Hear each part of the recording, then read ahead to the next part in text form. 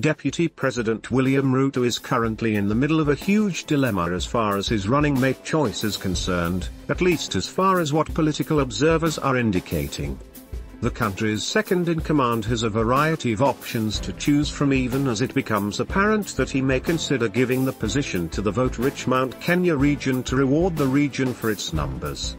And now, the deputy president has finally read the tensed mood concerning the issue and has come out to issue a statement to the country on his choice, and when he will submit the name to IEBC. Ruto says that the candidate is not giving him any sleepless nights and that he will submit his name well in advance before even the IEBC deadline approaches, an indication that he will forward the name of his running mate in the coming few days.